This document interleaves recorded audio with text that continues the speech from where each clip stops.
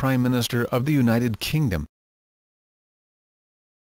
The Prime Minister of the United Kingdom of Great Britain and Northern Ireland is the head of Her Majesty's government in the United Kingdom.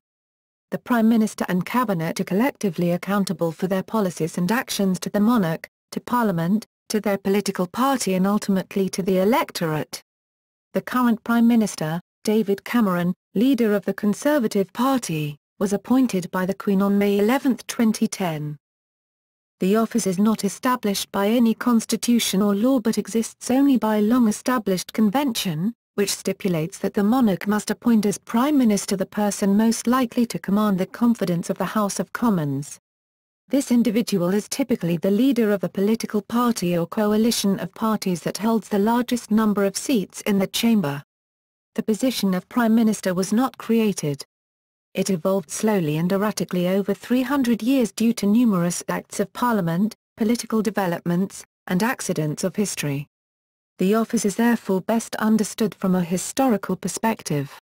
The origins of the position are found in constitutional changes that occurred during the Revolutionary Settlement, 1688 to 1720, and the resulting shift of political power from the sovereign to Parliament. Although the sovereign was not stripped of the ancient prerogative powers and legally remained the head of government, politically it gradually became necessary for him or her to govern through a prime minister who could command a majority in Parliament. By the 1830s the Westminster system of government, or cabinet government, had emerged. The Prime Minister had become primus inter pares or the first among equals in the cabinet and the head of government in the United Kingdom. The political position of Prime Minister was enhanced by the development of modern political parties, the introduction of mass communication, inexpensive newspapers, radio, television and the Internet, and photography. By the turn of the 20th century the modern premiership had emerged. The office had become the preeminent position in the constitutional hierarchy vis-à-vis the sovereign, Parliament and Cabinet. Prior to 1902, the Prime Minister sometimes come from the House of Lords, provided that his government could form a majority in the Commons.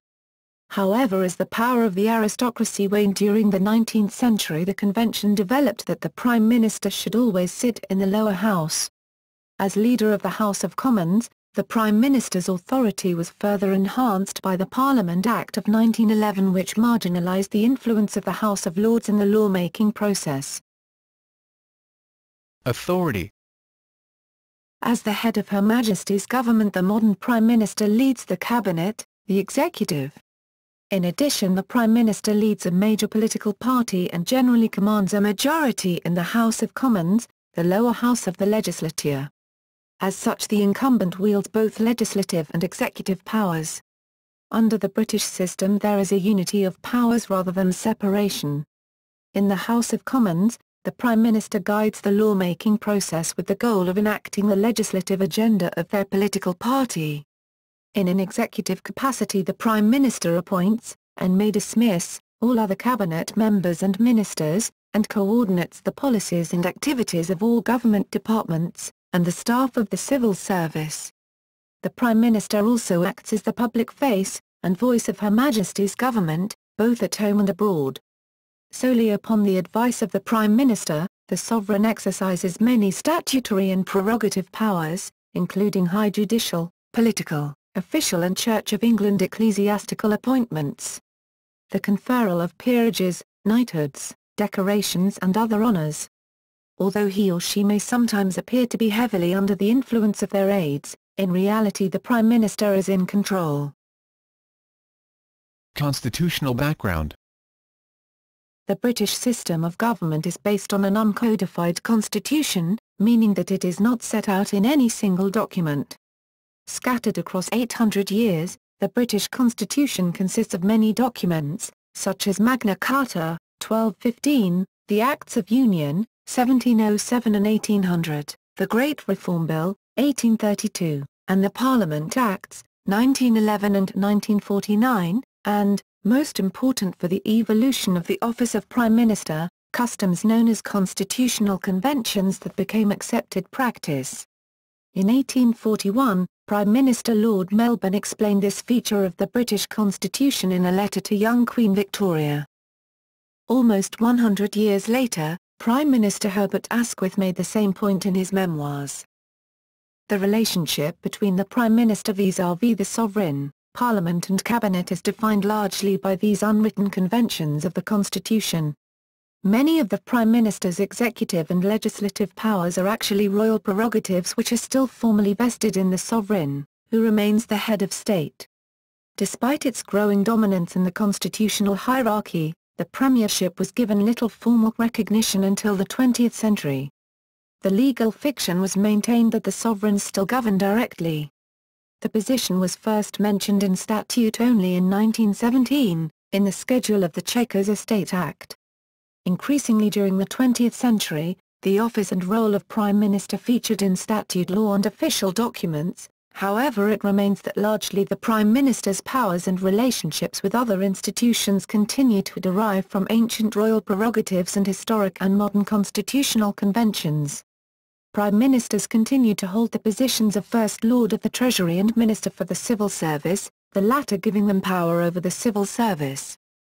Under this arrangement, Britain might appear to have two executives, the Prime Minister and the Sovereign. The concept of the Crown resolves this paradox. The Crown symbolizes the state's authority to govern, to make laws and execute them, impose taxes and collect them, declare war and make peace. Before the Glorious Revolution of 1688, the sovereign exclusively wielded the powers of the Crown. Afterwards, Parliament gradually forced monarchs to assume a neutral political position. Parliament has effectively dispersed the powers of the Crown, entrusting its authority to responsible ministers, the Prime Minister and Cabinet, accountable for their policies and actions to Parliament, in particular the elected House of Commons.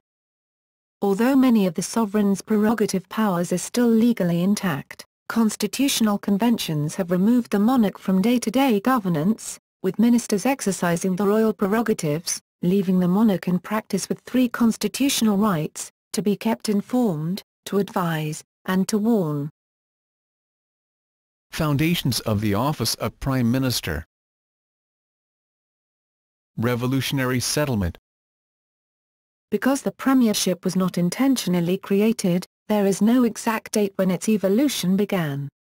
A meaningful starting point, however, is 1688-9 when James II fled England and the Parliament of England confirmed William and Mary as joint constitutional monarchs, enacting legislation that limited their authority and that of their successors: the Bill of Rights, 1689, the Mutiny Bill, 1689, the Triennial Bill, 1694, the Treason Act, 1696, and the Act of Settlement, 1701. Known collectively as the Revolutionary Settlement, these acts transformed the Constitution, shifting the balance of power from the sovereign to Parliament. They also provided the basis for the evolution of the office of Prime Minister, which did not exist at that time. Treasury bench. The Revolutionary Settlement gave the Commons control over finances and legislation and changed the relationship between the executive and the legislature. For want of money, sovereigns had to summon Parliament annually and could no longer dissolve or prorogue it without its advice and consent. Parliament became a permanent feature of political life. The veto fell into disuse because sovereigns feared that if they denied legislation, Parliament would deny them money. No sovereign has denied royal assent since Queen Anne vetoed the Scottish Militia Bill in 1708. Treasury officials and other department heads were drawn into Parliament, serving as liaisons between it and the sovereign. Ministers had to present the government policies, and negotiate with members to gain the support of the majority. They had to explain the government's financial needs, suggest ways of meeting them and give an account of how money had been spent. The sovereign's representatives attended Commons sessions so regularly that they were given reserved seats at the front, known as the Treasury bench. This is the beginning of unity of powers. The sovereign's ministers, the executive, became leading members of Parliament, the legislature. Today the Prime Minister, First Lord of the Treasury, the Chancellor of the Exchequer, responsible for the budget, and other senior members of the Cabinet sit on the Treasury bench and present policies in much the same way ministers did late in the 17th century. Standing Order 66. After the revolution there was a constant threat that non-government members of parliament would ruin the country's finances by proposing ill-considered money bills. Vying for control to avoid chaos, the Crown's ministers gained an advantage in 1706 when the Commons informally declared that this House will receive no petition for any sum of money relating to public service, but what is recommended from the Crown. On June 11, 1713, this non-binding rule became Standing Order 66, that the Commons would not vote money for any purpose, except on a motion of a minister of the Crown. Standing Order 66 remains in effect today, though renumbered as Number 48, essentially unchanged for 300 years. Empowering ministers with sole financial initiative had an immediate and lasting impact. Apart from achieving its intended purpose, to stabilize the budgetary process, it gave the Crown a leadership role in the Commons. And, the Lord Treasurer assumed a leading position among ministers. The power of financial initiative was not, however, absolute. Only ministers might initiate money bills, but Parliament now reviewed and consented to them. Standing Order 66 therefore represents the beginnings of ministerial responsibility and accountability. The term Prime Minister appears at this time as an unofficial title for the leader of the government, usually the head of the Treasury. Jonathan Swift, for example, wrote in 1713 about those who are now commonly called Prime Minister among us, referring to Sidney Godolphin, 1st Earl of Godolphin, and Robert Harley, Queen Anne's Lord Treasurers and Chief Ministers. Since 1721, every head of the sovereign's government, with one exception in the 18th century, William Pitt the Elder, and one in the 19th, Lord Salisbury, has been First Lord of the Treasury. Beginnings of the Prime Minister's party leadership.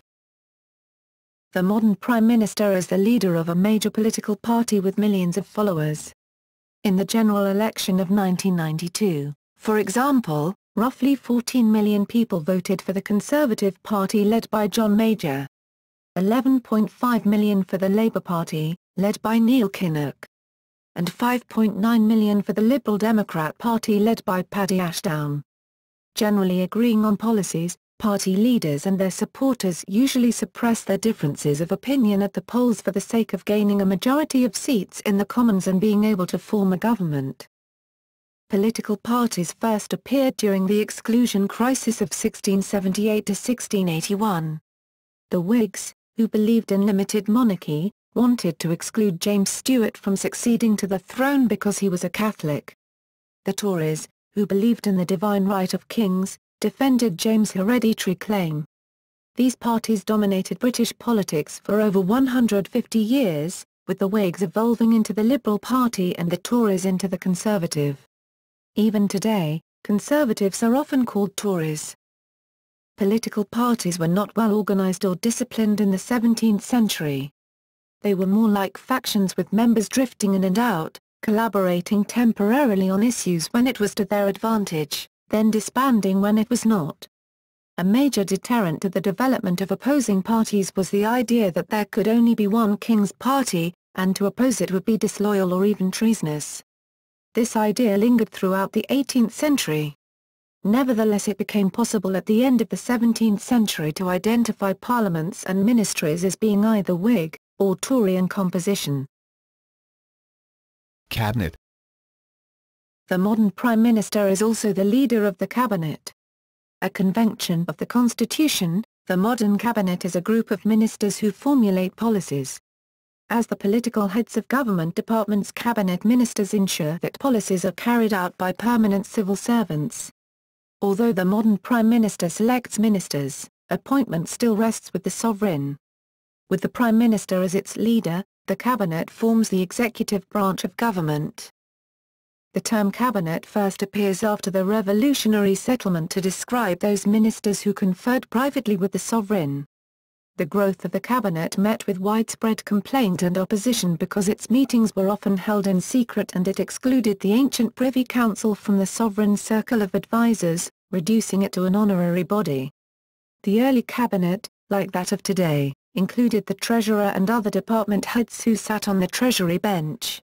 However, it might also include individuals who were not members of Parliament such as household officers, for example the Master of the Horse, and members of the royal family.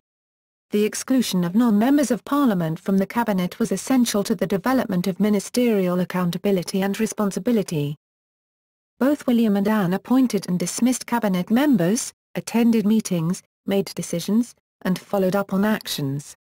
Relieving the sovereign of these responsibilities and gaining control over the cabinet's composition was an essential part of evolution of the premiership. This process began after the Hanoverian succession. Although George I, 1714–1727, attended cabinet meetings at first, after 1717 he withdrew because he did not speak English and was bored with the discussions. George II, 1727–1760, occasionally presided at cabinet meetings, but his grandson, George III, 1760–1820, is known to have attended only two during his 60-year reign.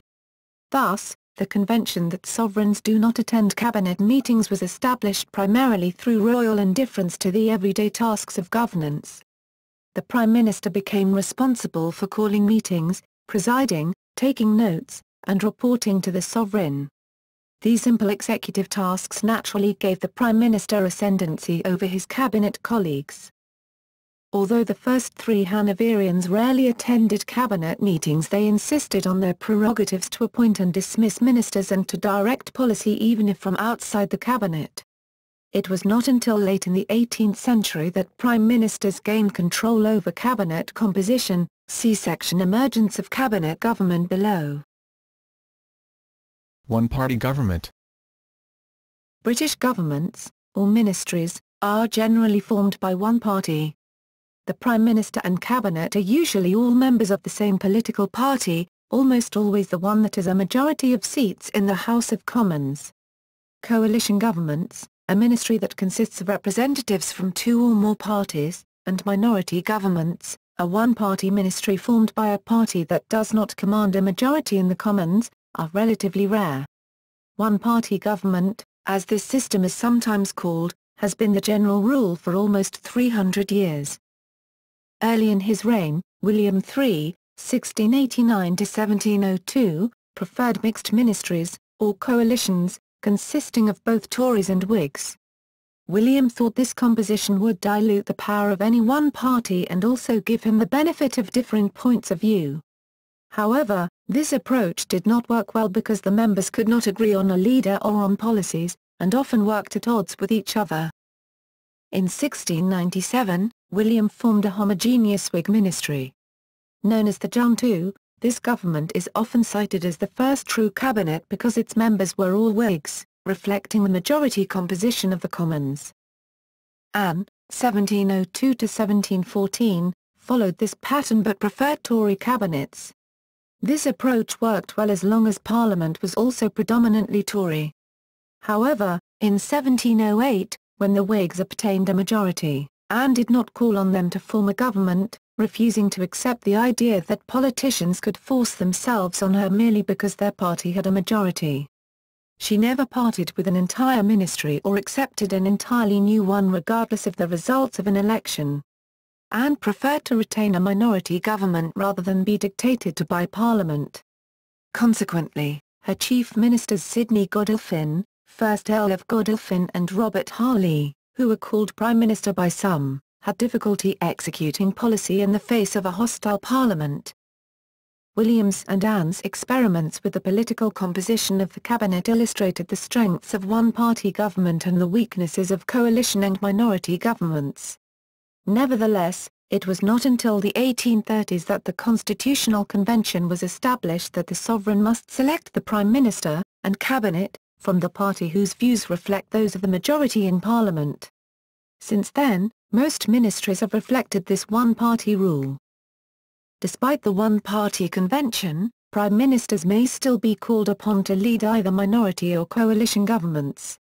A minority government may be formed as a result of a hung parliament in which no single party commands a majority in the House of Commons after a general election or the death, resignation or defection of existing members.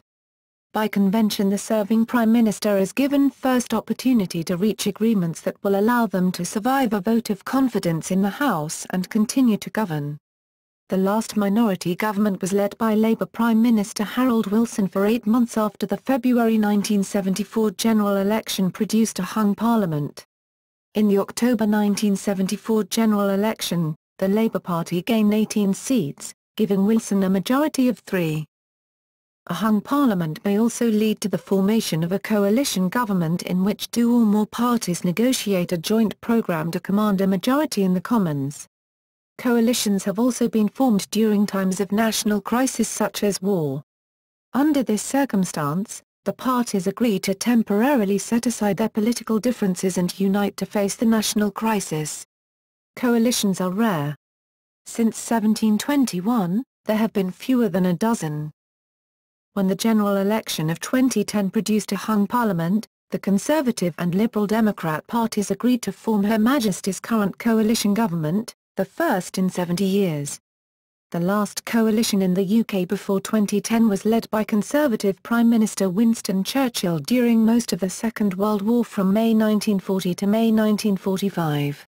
Clement Attlee, the leader of the Labour Party, served as Deputy Prime Minister. Treasury Commission. The Premiership is still largely a convention of the Constitution. Its legal authority is derived primarily from the fact that the Prime Minister is also First Lord of the Treasury. The connection of these two offices, one a convention, the other a legal office, began with the Hanoverian succession in 1714. When George I succeeded to the British throne in 1714, his German ministers advised him to leave the office of Lord High Treasurer vacant because those who had held it in recent years had grown overly powerful, in effect, replacing the sovereign as head of the government. They also feared that a Lord High Treasurer would undermine their own influence with the new king. They therefore suggested that he place the office in commission, meaning that a committee of 5 ministers would perform its functions together. Theoretically, this dilution of authority would prevent any one of them from presuming to be the head of the government. The king agreed and created the Treasury Commission consisting of the First Lord of the Treasury, the Second Lord, and 3 junior lords. No one has been appointed Lord High Treasurer since 1714. It has remained in commission for 300 years. The Treasury Commission ceased to meet late in the 18th century but has survived, albeit with very different functions. The First Lord of the Treasury is now the Prime Minister, the Second Lord is the Chancellor of the Exchequer, and actually in charge of the Treasury, and the junior lords are government whips maintaining party discipline in the House of Commons. They no longer have any duties related to the Treasury, though when subordinate legislation requires the consent of the Treasury it is still 2 of the junior lords who sign on its behalf. Early Prime Ministers. First Prime Minister. Since the office was not created, there is no first Prime Minister. However, the honorary appellation is traditionally given to Sir Robert Walpole, who became First Lord of the Treasury in 1721. In 1720, the South Sea Company, created to trade in cotton, agricultural goods and slaves, collapsed, causing the financial ruin of thousands of investors and heavy losses for many others including members of the royal family. King George I called on Robert Walpole, well known for his political and financial acumen, to handle the emergency. With considerable skill and some luck, Walpole acted quickly to restore public credit and confidence, and led the country out of the crisis. A year later, the king appointed him First Lord of the Treasury, Chancellor of the Exchequer, and Leader of the House of Commons, making him the most powerful minister in the government. Ruthless, crude, and hard-working, he had a sagacious business sense, and was a superb manager of men. At the head of affairs for the next 2 decades, Walpole stabilized the nation's finances, kept it at peace, made it prosperous, and secured the Hanoverian succession. Walpole demonstrated for the first time how a chief minister, a prime minister, could be the actual head of the government under the new constitutional framework. First, recognizing that the sovereign could no longer govern directly but was still the nominal head of the government, he insisted that he was nothing more than the king's servant. Second, recognizing that power had shifted to the Commons, he conducted the nation's business there and made it dominant over the Lords in all matters. Third, recognizing that the cabinet had become the executive and must be united, he dominated the other members and demanded their complete support for his policies. Fourth, recognizing that political parties were the source of ministerial strength, he led the Whig Party and maintained discipline. In the Commons, he insisted on the support of all Whig members, especially those who held office. Finally, he set an example for future prime ministers by resigning his offices in 1742 after a vote of confidence, which he won by just 3 votes. This slim majority undermined his power even though he still retained the confidence of the sovereign. Ambivalence and denial. For all his contributions, Walpole was not a prime minister in the modern sense. The king, not Parliament, chose him. And the king, not Walpole, chose the cabinet. Walpole set an example, not a precedent, and few followed his example. For over 40 years after Walpole's fall in 1742, there was widespread ambivalence about the position. In some cases, the prime minister was a figurehead with power being wielded by other individuals. In others there was a reversion to the chief minister model of earlier times in which the sovereign actually governed. At other times, there appeared to be 2 prime ministers. During Britain's participation in the 7 Years' War, for example, the powers of government were divided equally between the Duke of Newcastle and William Pitt, 1st Earl of Chatham, leading to them both alternatively being described as Prime Minister. Furthermore, many thought that the title Prime Minister usurped the sovereign's constitutional position as head of the government, and that it was an affront to other ministers because they were all appointed by and equally responsible to the sovereign. For these reasons there was a reluctance to use the title. Although Walpole is now called the first Prime Minister, the title was not commonly used during his tenure. Walpole himself denied it. In 1741, during the attack that led to Walpole's downfall, Samuel Sandys declared that according to our constitution we can have no sole and prime minister. In his defense, Walpole said, "I unequivocally deny that I am sole or prime minister and that to my influence and direction all the affairs of government must be attributed." George Grenville, prime minister in the 1760s, said it was an odious title, and never used it.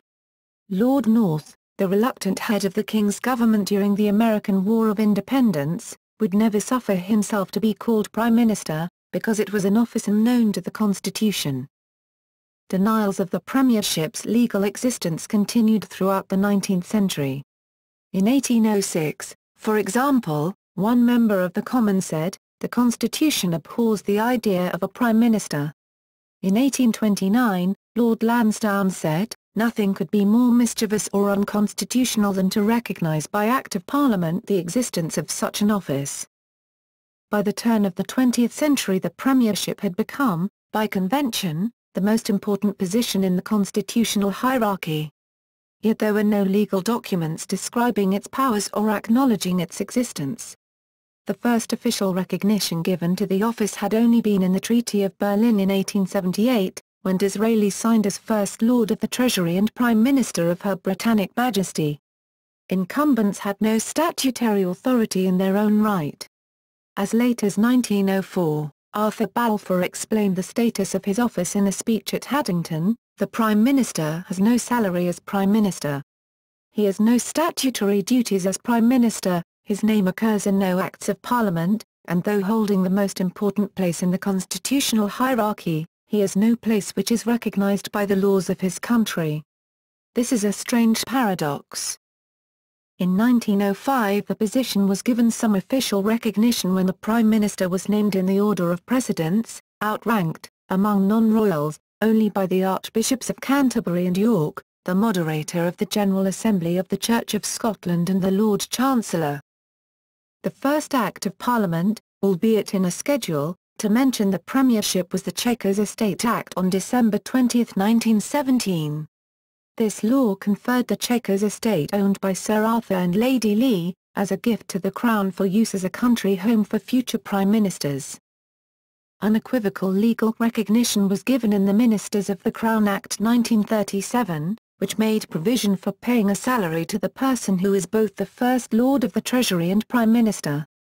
Explicitly recognising 200 years of ambivalence, The Act states that it intended to give statutory recognition to the existence of the position of Prime Minister, and to the historic link between the Premiership and the office of First Lord of the Treasury, by providing in respect to that position and office a salary of.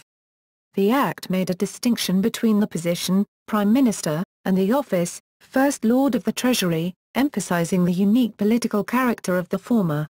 Nevertheless, the brass plate on the door of the Prime Minister's home, 10 Downing Street, still bears the title of First Lord of the Treasury, as it has since the 18th century. First among equals.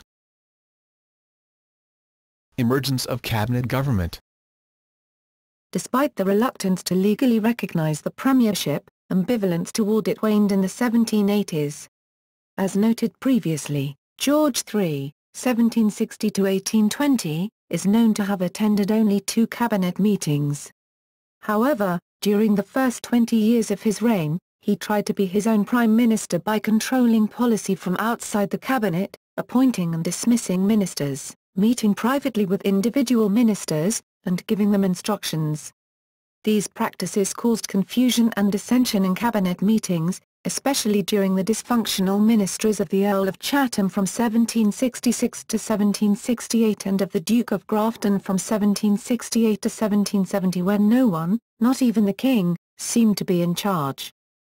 After the failure of Lord North's ministry, 1770 to 1782, in March 1782 due to Britain's defeat in the American Revolutionary War and the ensuing vote of no confidence by Parliament, the Marquess of Rockingham reasserted the Prime Minister's control over the cabinet.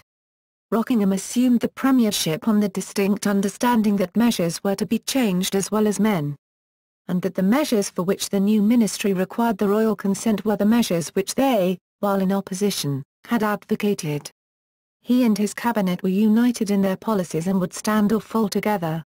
They also refused to accept anyone in the cabinet who did not agree. King George threatened to abdicate but in the end reluctantly agreed out of necessity. He had to have a government. From this time, there was a growing acceptance of the position of Prime Minister and the title was more commonly used, if only unofficially. Associated initially with the Whigs, even the Tories started to accept it. Lord North, for example, who had said the office was unknown to the Constitution, reversed himself in 1783 when he said, "In this country some one man or some body of men like a cabinet should govern the whole and direct every measure." In 1803, William Pitt the Younger, also a Tory, suggested to a friend that this person generally called the First Minister was an absolute necessity for a government to function, and expressed his belief that this person should be the minister in charge of the finances. The Tories' wholesale conversion started when Pitt was confirmed as Prime Minister in the election of 1784. For the next 17 years until 1801, and again from 1804 to 1806, Pitt, the Tory, was Prime Minister in the same sense that Walpole, the Whig, had been earlier. Their conversion was reinforced after 1810. In that year, George III, who had suffered periodically from mental instability, due to a blood disorder now known as porphyria, became permanently insane and spent the remaining 10 years of his life unable to discharge his duties. The Prince Regent was prevented from using the full powers of kingship. The Regent became George IV in 1820, but during his 10-year reign was indolent and frivolous. Consequently, for 20 years the throne was virtually vacant and Tory cabinets led by Tory prime ministers filled the void, governing virtually on their own. The Tories were in power for almost 50 years, except for a short Whig ministry from 1806 to 1807. Lord Liverpool was Prime Minister for 15 years. He and Pitt held a position for 34 years. Under their long, consistent leadership, cabinet government became a convention of the Constitution. Although subtle issues remain to be settled, the cabinet system of government is essentially the same today as it was in 1830. Under this form of government, called the Westminster system, the sovereign is head of state and titular head of Her Majesty's government.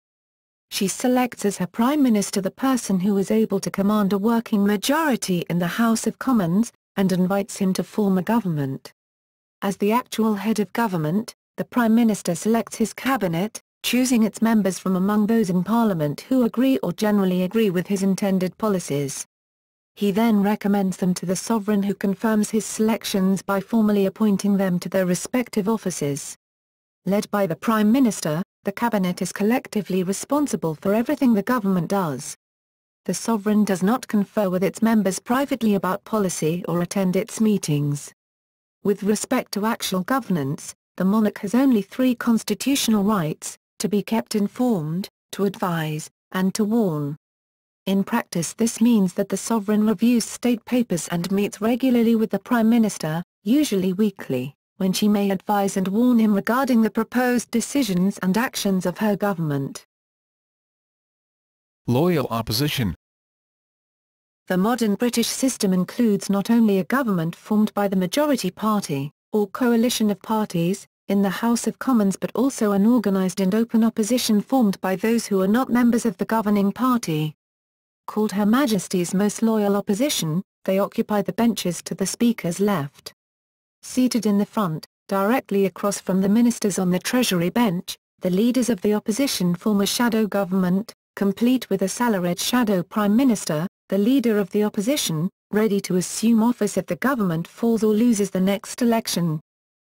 Opposing the King's government was considered disloyal, even treasonous, at the end of the 17th century. During the 18th century this idea waned and finally disappeared as the two-party system developed. The expression His Majesty's opposition was coined by John Cam Hobhouse, Lord Broughton. In 1826, Broughton, a Whig, announced in the Commons that he opposed the report of a bill. As a joke, he said, it was said to be very hard on His Majesty's ministers to raise objections to this proposition. For my part, I think it is much more hard on His Majesty's opposition to compel them to take this course.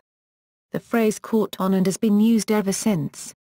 Sometimes translated as the loyal opposition, it acknowledges the legitimate existence of the two-party system, and describes an important constitutional concept: opposing the government is not treason. Reasonable men can honestly oppose its policies and still be loyal to the sovereign and the nation. Informally recognized for over a century as a convention of the Constitution, the position of Leader of the Opposition was given statutory recognition in 1937 by the Ministers of the Crown Act. Great Reform Bill and the Premiership. British Prime Ministers have never been elected directly by the public. It is not necessary for them to be a party leader. David Lloyd George was leader of no party as Prime Minister during World War I, and neither was Ramsay MacDonald from 1931 to 1935. Prime Ministers have taken office because they were members of either the Commons or Lords, and either inherited a majority in the Commons or won more seats than the opposition in a general election. Since 1722, most Prime Ministers have been members of the Commons. Since 1902, all have had a seat there. Like other members, they are elected initially to represent only a constituency. Former Prime Minister Tony Blair, for example, represented Sedgefield and County Durham from 1983 to 2007. He became Prime Minister because in 1994 he was elected Labour Party leader and then led the party to victory in the 1997 general election, winning 418 seats compared to 165 for the Conservatives and gaining a majority in the House of Commons. Neither the Sovereign nor the House of Lords had any meaningful influence over who was elected to the Commons in 1997 or in deciding whether or not Blair would become Prime Minister. Their detachment from the electoral process and the selection of the Prime Minister has been a convention of the Constitution for almost 200 years. Prior to the 19th century, however, they had significant influence, using to their advantage the fact that most citizens were disenfranchised and seats in the Commons were allocated disproportionately.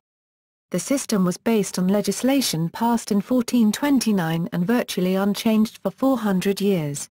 In 1832, only 440,000 met the voter qualifications in a population of 17 million. Although populations shifted, representation in the Commons remained the same. Consequently, some constituencies were overrepresented. Others underrepresented. Through patronage, corruption and bribery, the Crown and Lords owned about 30% of the seats, called pocket, or rotten boroughs, giving them a significant influence in the Commons and in the selection of the Prime Minister. In 1830, Charles Grey, a lifelong Whig, became Prime Minister determined to reform the electoral system. For 2 years, he and his cabinet, including 4 future Prime Ministers, Melbourne, Russell, Palmerston and Derby, and one former one, Godric, fought to pass what has come to be known as the Great Reform Bill of 1832. The greatness of the Great Reform Bill lay less in substance than symbolism. As John Bright, the Liberal statesman of the next generation, said, "It was not a good bill, but it was a great bill when it passed." Substantively, it increased the franchise 65% to 717,000, with the middle class receiving most of the new votes. The representation of 56 rotten boroughs was eliminated completely and half the representation of 30 others. The freed-up seats were distributed to boroughs created for previously disenfranchised areas. However, many rotten boroughs remained and it still excluded millions of working-class men and all women. Symbolically, the bill exceeded expectations and is now ranked with Magna Carta and the Bill of Rights as one of the most important documents of the British constitutional tradition. First, the Great Reform Bill removed the sovereign from the election process and the choice of Prime Minister. Slowly evolving for 100 years, this convention was confirmed 2 years after the passage of the bill. In 1834 King William IV dismissed Melbourne as Premier, but was forced to recall him when Robert Peel, the King's choice, could not form a working majority. Since then, no sovereign has tried to impose a Prime Minister on Parliament. Second, the bill reduced the Lords' power by eliminating many of their pocket boroughs and creating new ones where they had no influence. Weakened, they were unable to prevent the passage of more comprehensive electoral reforms in 1867, 1884, 1918 and 1928 when universal equal suffrage was achieved. Ultimately, this erosion of power led to the Parliament Act of 1911 that marginalised the Lords' role in the legislative process and crystallised the convention that had developed over the previous century that a Prime Minister cannot sit in the House of Lords. The last to do so was Robert Gascoigne Cecil, 3rd Marquess of Salisbury, from 1895 to 1902. Throughout the 19th century, governments led from the Lords had often suffered difficulties governing alongside ministers who sat in the Commons. Grey's bearing changed the premiership. Often called the first modern Prime Minister, he set both an example and a precedent for his successors. He was primus inter pares, first among equals, as Bagehot said in 1867 of the Prime Minister's status. Using his Whig victory as a mandate for reform, Grey was unrelenting in the pursuit of this goal, using every parliamentary device to achieve it. Although respectful toward the king, he made it clear that his constitutional duty was to acquiesce to the will of the people and Parliament. The loyal opposition acquiesced too. Some disgruntled Tories claimed they would repeal the bill once they regained a majority. But in 1834, Robert Peel, the new Conservative leader, put an end to this threat when he stated in his Tamworth Manifesto that the bill was a final and irrevocable settlement of a great constitutional question which no friend to the peace and welfare of this country would attempt to disturb. Thus, Peel affirmed a convention of the Constitution that promotes stability in the British system. The Parliament of the day must respect the settlement of constitutional issues made by previous parliaments. Populist Prime Ministers.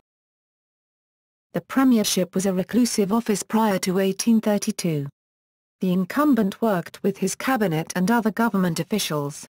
He occasionally met with the sovereign, and attended Parliament when it was in session during the spring and summer.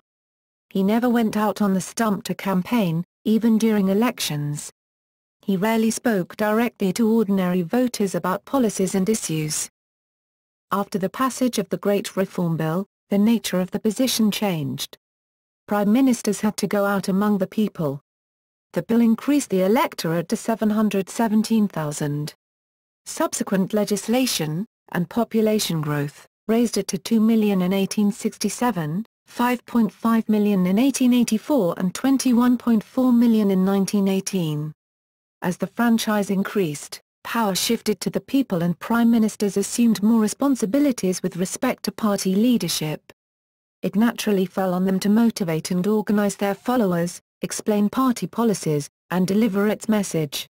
Successful leaders had to have a new set of skills, to give a good speech, present a favorable image, and interact with the crowd. They became the voice, the face, and the image of the party and ministry. Robert Peel, often called the model Prime Minister, was the first to recognize this new role. After the successful Conservative campaign of 1841, J.W. Croker said in a letter to Peel, "The elections are wonderful, and the curiosity is that all turns on the name of Sir Robert Peel. It's the first time that I remember in our history that the people have chosen the First Minister for the Sovereign." Mr. Pitt's case in '84 is the nearest analogy. But then the people only confirmed the Sovereign's choice. Here every Conservative candidate professed himself in plain words to be Sir Robert Peel's man, and on that ground was elected. Benjamin Disraeli and William Ewart Gladstone developed this new role further by projecting images of themselves to the public. Known by their nicknames Dizzy, and the Grand Old Man, their colourful, sometimes bitter, personal and political rivalry over the issues of their time, imperialism versus anti-imperialism, expansion of the franchise, labour reform, and Irish Home Rule, spanned almost 20 years until Disraeli's death in 1881.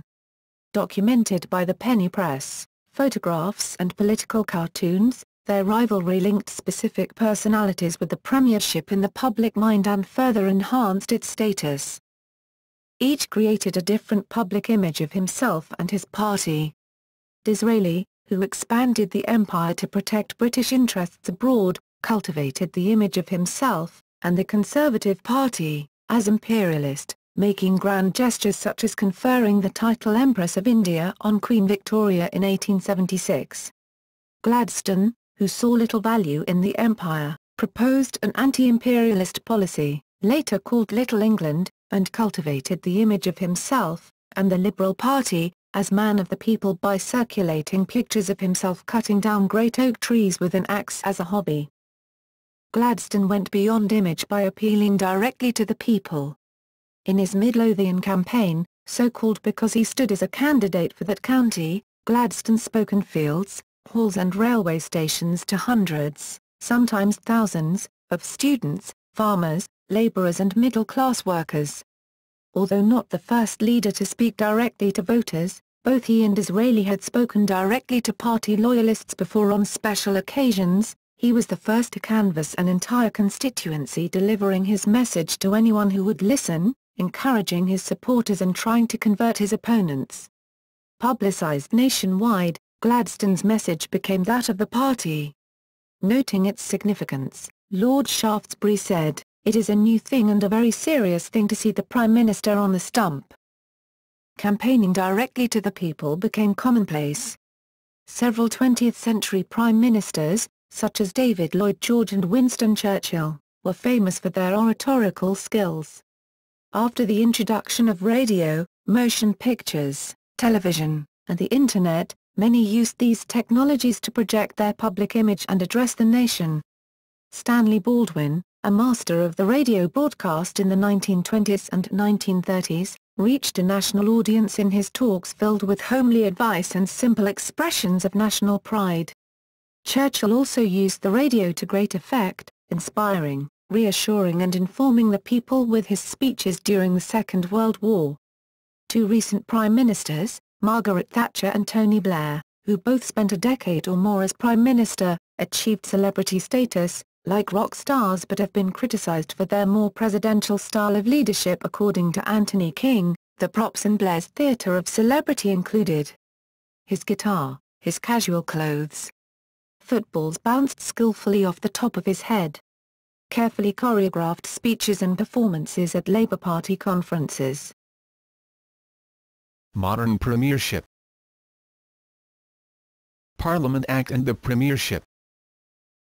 In addition to being the leader of a great political party and the head of Her Majesty's government, the modern Prime Minister is the leader of the House of Commons. From this commanding position, the Prime Minister directs the lawmaking process, enacting into law his party's programme. For example, Tony Blair, whose Labour Party was elected in 1997 partly on a promise to enact a British Bill of Rights and to create devolved governments for Scotland and Wales, subsequently stewarded through Parliament the Human Rights Act, 1998, the Scotland Act, 1998, and the Government of Wales Act, 1998. From its appearance in the 14th century Parliament has been a bicameral legislature consisting of the Commons and the Lords. Members of the Commons are elected. Those in the Lords are not. Most Lords are called temporal with titles such as Duke, Marquess, Earl and Viscount. The balance are Lords spiritual, prelates of the Anglican Church. For most of the history of the Upper House, Lords temporal were landowners who held their estates, titles and seats as an hereditary right passed down from one generation to the next in some cases for centuries. In 1910, for example, there were 19 whose title was created before 1500. Until 1911, Prime Ministers had to guide legislation through the Commons and the Lords and obtain a majority approval in both to translate it into law. This was not always easy because political differences usually separated the chambers. Representing the landed aristocracy, Lords temporal were generally Tory, later Conservative, who wanted to maintain the status quo and resisted progressive measures such as extending the franchise. The party affiliation of members of the Commons was less predictable. During the 18th century its makeup varied because the Lords had considerable control over elections, sometimes Whigs dominated it, sometimes Tories. After the passage of the Great Reform Bill in 1832, the Commons gradually became more progressive, a tendency that increased with the passage of each subsequent expansion of the franchise. In 1906, the Liberal Party, led by Sir Henry Campbell Bannerman, won an overwhelming victory on a platform that promised social reforms for the working class. With 379 seats compared to the Conservatives' 132, the Liberals could confidently expect to pass their legislative programme through the Commons. At the same time, however, the Conservative Party had a huge majority in the Lords. It could easily veto any legislation passed by the Commons that was against their interests. For 5 years, the Commons and the Lords fought over one bill after another. The Liberals pushed through parts of their programme, but the Conservatives vetoed or modified others. When the Lords vetoed the People's Budget in 1909, the controversy moved almost inevitably toward a constitutional crisis.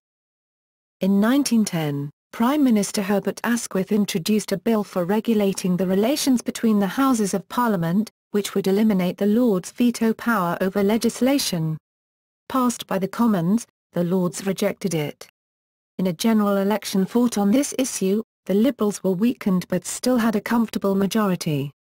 At Asquith's request, King George V then threatened to create a sufficient number of new Liberal peers to ensure the bill's passage. Rather than accept a permanent Liberal majority, the Conservative Lords yielded, and the bill became law. The Parliament Act 1911 established the supremacy of the Commons.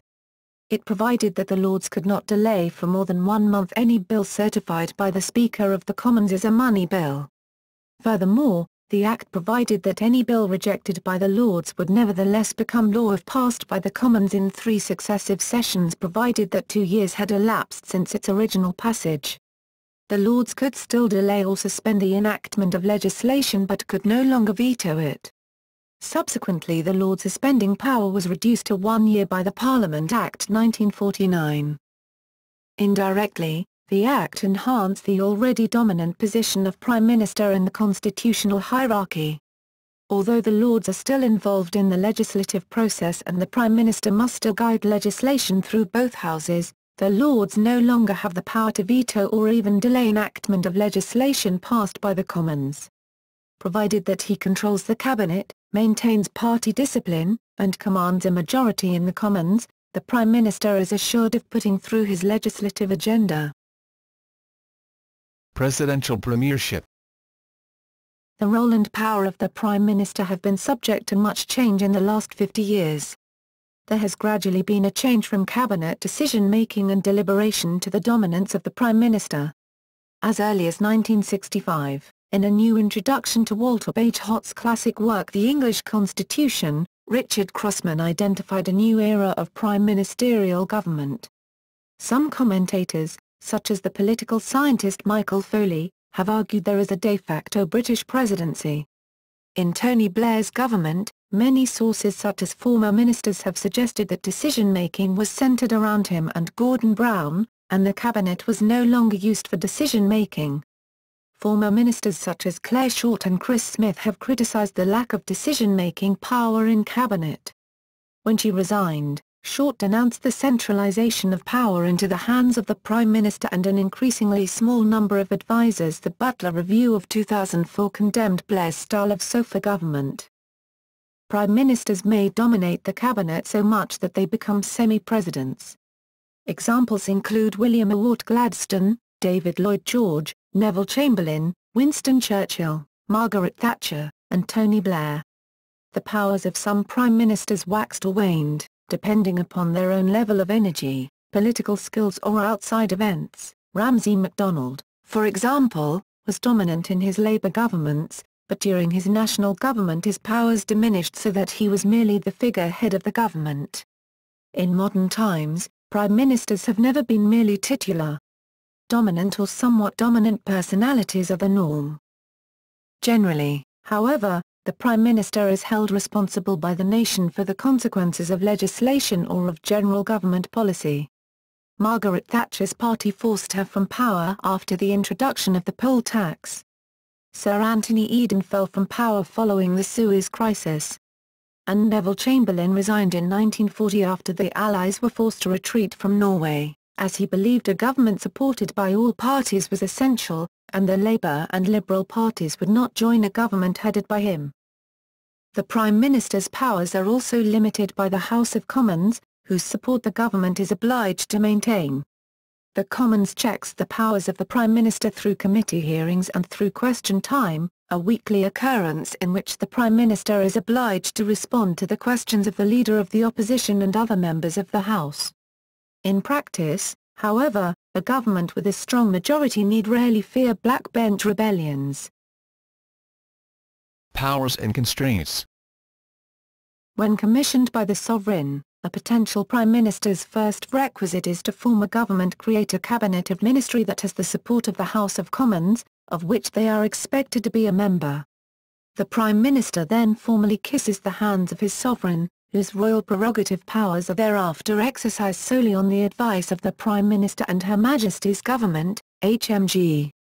The Prime Minister has weekly audiences with the sovereign, whose rights are constitutionally limited to warn, to encourage, and to be consulted. The extent of the sovereign's ability to influence the nature of the prime ministerial advice is unknown, but presumably varies depending upon the personal relationship between the sovereign and the Prime Minister of the day. The Prime Minister will appoint all other cabinet members, who then become active privy councillors, and ministers, although consulting senior ministers on their junior ministers, without any parliamentary or other control or process over these powers. At any time, he may obtain the appointment, dismissal or nominal resignation of any other minister. He may resign either purely personally or with his whole government. The Prime Minister generally coordinates the policies and activities of the Cabinet and government departments, acting as the main public face of Her Majesty's government. Although the Commander-in-Chief of the British Armed Forces is legally the sovereign, under constitutional practice the Prime Minister can declare war, and through the Secretary of State for Defence, whom he may appoint, dismiss or even appoint himself as Chair of the Defence Council, the power over the deployment and disposition of British forces. The Prime Minister can authorise, but not directly order, the use of Britain's nuclear weapons, and the Prime Minister is hence a Commander-in-Chief in all but name. The Prime Minister makes all the most senior Crown appointments, and most others are made by ministers over whom he has the power of appointment and dismissal.